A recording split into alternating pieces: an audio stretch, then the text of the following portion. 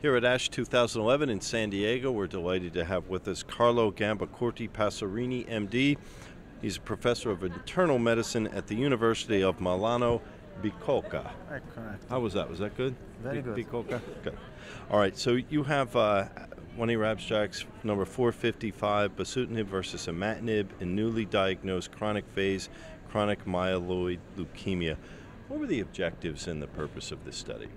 The purpose of this study that's called BELA study is to compare Imatinib, which is the standard treatment for newly diagnosed CML patient, with this new inhibitor that's called Bosutinib or SKI 606.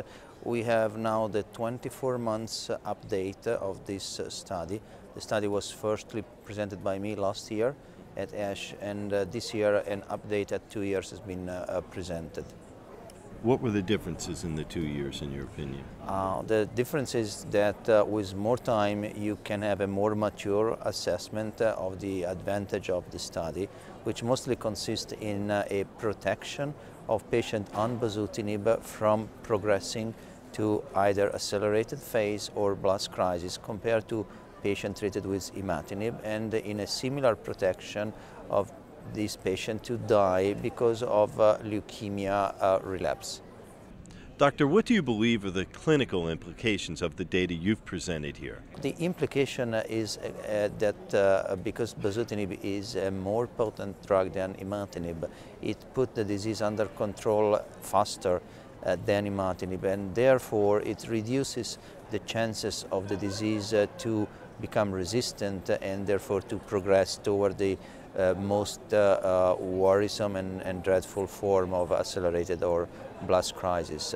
Having said that, I think that the Bosutinib use is definitely not limited to first-line indication, but is also very effective in patients that are failing either Imatinib or other TKIs, because Bosutinib has shown to be quite a safe drug in terms of serious side effects. It constitutes a very useful alternative for patients and for physician treating CML patient when other TKIs do not work well or show side effects that the patient cannot tolerate or that can reduce the quality of life of patient. We have to remember that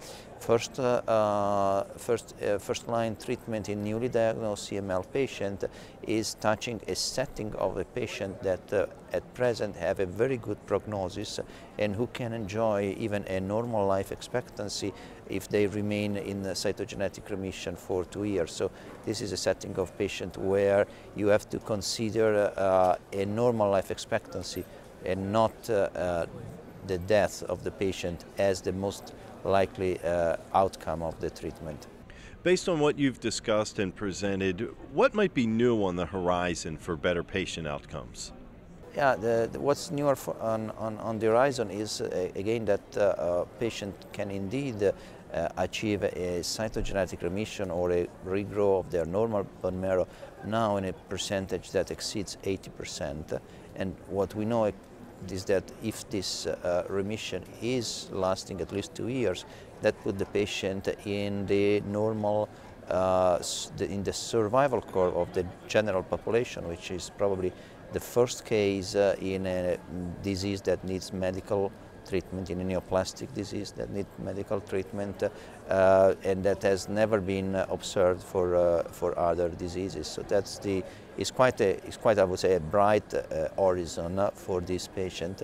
However, it has to be remembered that whatever TKIs will be used as first-line drug, at least 20% of patients will not end the first year of treatment on that TKI, either because of insufficient therapeutic results or because of side effects that will prevent a longer use of that TKI. So that means that having several drugs available, each one with a different toxicity profile, is a very good horizon for this patient, because they know that they not only have one very active and specific drug, but they have several of these drugs, and therefore, even if they do not tolerate or are among the unlucky patients that do not respond well with a certain drug, they know to have alternatives. You can give them added hope. Yes. Right, great. Doctor, thanks for stopping by and sharing pleasure. your work with us, and best of luck in the future. Thank you. Okay.